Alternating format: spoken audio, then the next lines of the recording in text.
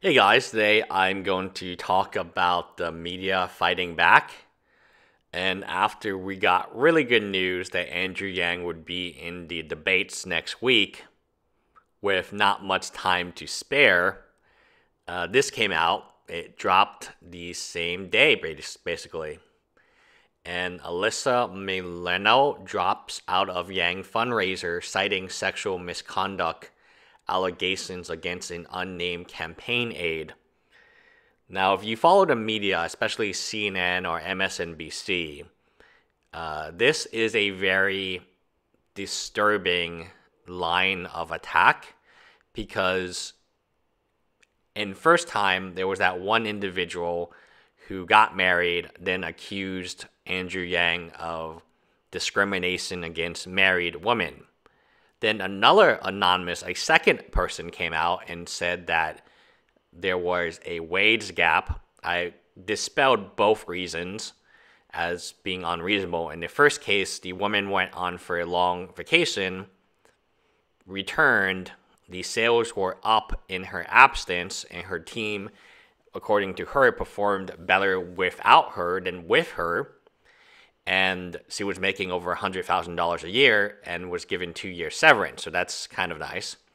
In the second case, the person immediately after receiving a raise to make $100,000 plus dollars decided to move across, not across country, but to Washington, D.C., I believe, from New York, and work remotely, but wanted to be paid exactly the same amount of money. That's not typically, if you had to hire a remote worker, one of the reasons you hire them is because they are cheaper, not more expensive, right? You just gave her a raise.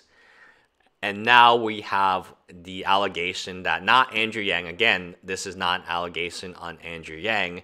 It is a repeated allegations of sexual misconduct against a campaign staffer by a campaign staffer.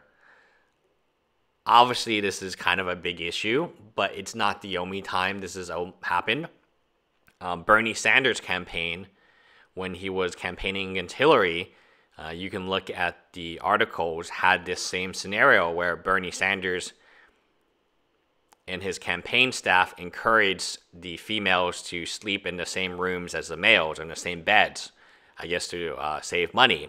And there was a lot of reported sexual allegations for Bernie Sanders' campaign as well. You can go ahead and check it up. It's bigger news because you have a celebrity attached to it. Now, Alyssa Milano has always, I see her tweets on Andrew Yang, and Andrew Yang does seem to have a good Twitter relationship with her. And to the point, obviously, he invited her to the fundraiser, and I'm glad to see him doing fundraising. I just want you to be aware that this will be the line of attack moving from this point on. I mean, it's very clear that the media, MSNBC and CNN, drew the line this way. From the original story about, he's against married people, to, here's another anonymous source, he doesn't believe in pay equality, to now here we have an unknown person or unidentified person abusing another Andrew Yang staffer. Obviously, it's very serious. I don't want to take anything away from this, but this will be the story, and this will definitely be something that Andrew Yang will have to address sooner than later. And he did. He addressed it in the same day. That person, the staffer, is no longer part of the campaign who was accused. They probably did their own investigation. However, this is the news. And it's both kind of a double-edged sword. It's interesting that they do attack him because they would not attack him if he was a lame duck, right? So I don't want to say it's good that we are being attacked because I don't think that would be correct, but they are paying attention to him, and you can see just like a snap of the finger, you have the major outlets, Fox News, CNN, MSNBC, The Hill, and whatever this one is, with a Washington Examiner with Elizabeth Warren's ad right there. Look at that. Elizabeth Warren has plenty of plans. What does that mean for you? The Washington Examiner goes in debt. Okay. Deaf. Okay, not debt. Probably it's in debt anyway. Most of these newspapers are in debt of some type. So, I don't know. It's going to be more and more of this similar type of attack, because if you look at it, all the attacks have been lined up to make a bold accusation against Andrew Yang, which I'm sure that you can connect the dots to. I'm sure all of you can connect the dots to understand what is going to be next in line, I guess.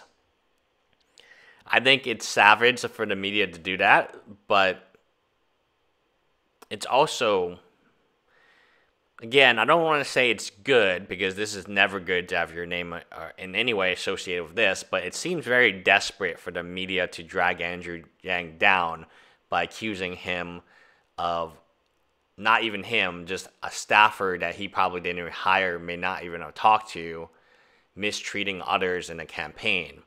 And this is actually a very common circumstance. So all three things that he's being accused of doing are just common workplace circumstances, where, you have this behavior. I mean, it happened with Bernie's thing multiple times with multiple women, by the way. And I don't see, the only issue is you have a celebrity attached with it. And it does seem Andrew Yang has to be very careful around women he interacts with now from this point on. That would be my advice for him, because it seems like the narrative of CNN is going a certain way. And connect the dots, you can figure out what that probably means.